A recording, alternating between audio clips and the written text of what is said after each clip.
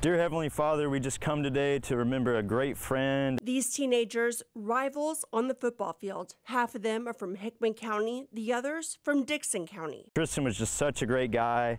I know he served you well, and I know where he is right now at this moment. They're holding hands in honor of their friend, Tristan James, a star athlete. He's always there, always cutting up, making me laugh whenever I needed it. They not only lost a great kid, a good student, a good player, somebody lost a son. 17-year-old Tristan, soon to be a senior at Hickman County High School, killed in a car wreck.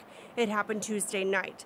Friends say he dropped his girlfriend off at her house after a date. He made his way home, but never showed up. That's when his parents knew something was wrong. My wife woke up at 1 a.m., knew something wasn't right. Last contact was 10:30, 20 minutes down the road. Tristan's dad says when the sun came up, he found the Jeep in woods off Plunders Creek and Jesse Work Road. There's a memorial at the crash site. We never really woke up from our nightmare.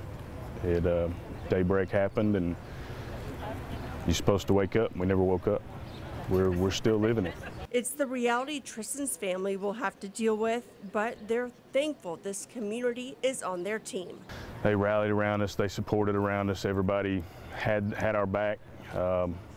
They love Tristan. Tristan is an amazing young man, and I wouldn't try to deal with this any other way. This is amazing.